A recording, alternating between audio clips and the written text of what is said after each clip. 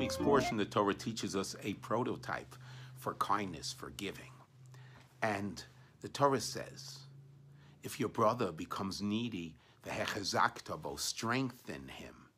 The Medrash says that the word strengthen him are actually a message to us, not to be discouraged, that if we helped, help him again, help him again, help him again. Make sure that you've taken care of everything that he needs.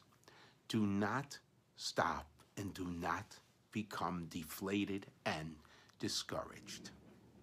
This is actually alluded to in Psalm 23, the beautiful Psalm of King David, where he says, may goodness and kindness pursue me all the days of my life.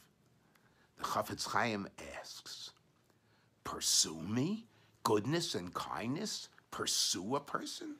An enemy pursues me. Someone who's coming to harm me pursues me. Goodness and kindness are wonderful things. How can we call goodness and kindness a pursuer? So the Chofetz Chayim explains that King David is telling us that sometimes in our mind we can become discouraged and overwhelmed and view the goodness and kindness that we do as the cause of our problems and our issues. And King David is saying, let's pray to God that goodness and kindness should be my issues. Everyone has to have challenges in life. May my challenges be, how do I do the mitzvah of goodness and kindness, and not, God forbid, other challenges and other problems and issues. So keep at it, not to be discouraged.